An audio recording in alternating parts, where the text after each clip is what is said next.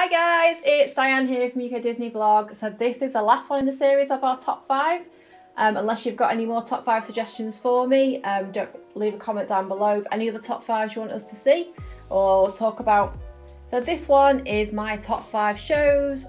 It's a little bit of a play on words, so it's just my top 5 shows. A few possibly could class one as an attraction, but to me it's classed as a show.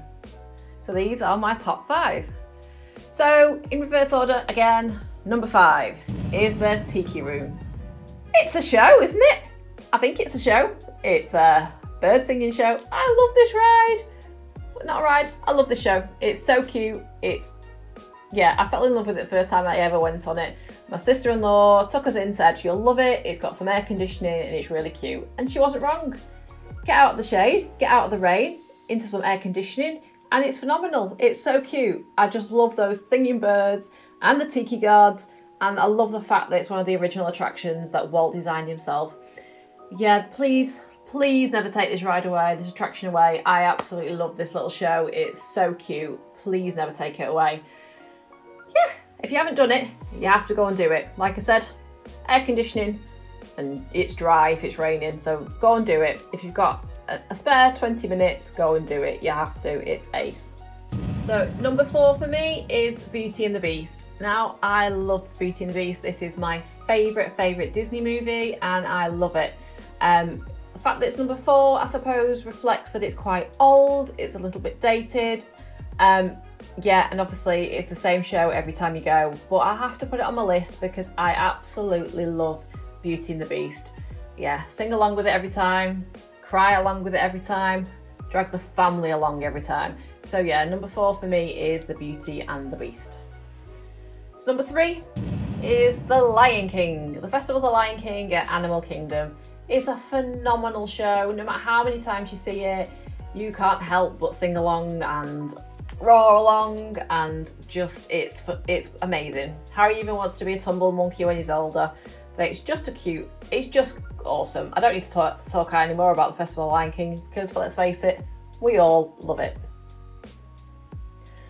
Number 2 for me is the Festival of Fantasy Parade. I love this. I love it.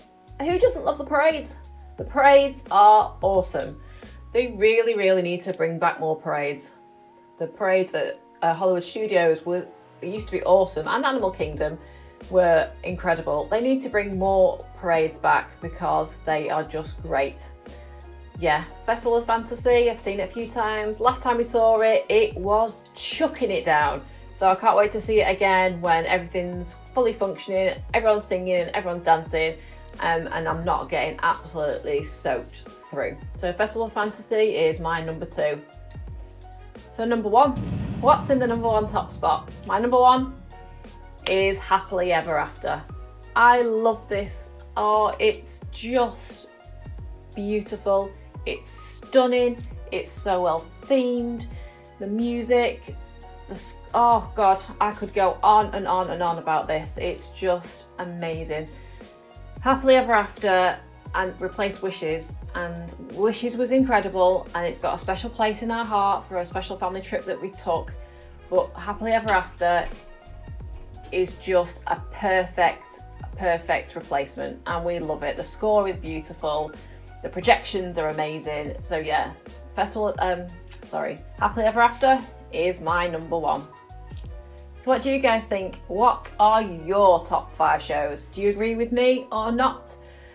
Thinking about it now, should Hallowishes be in there as well? I forgot about that one. Maybe it should.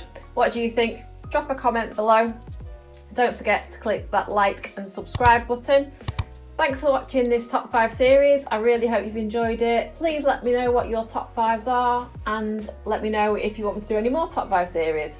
Thanks for watching. Take care. Bye.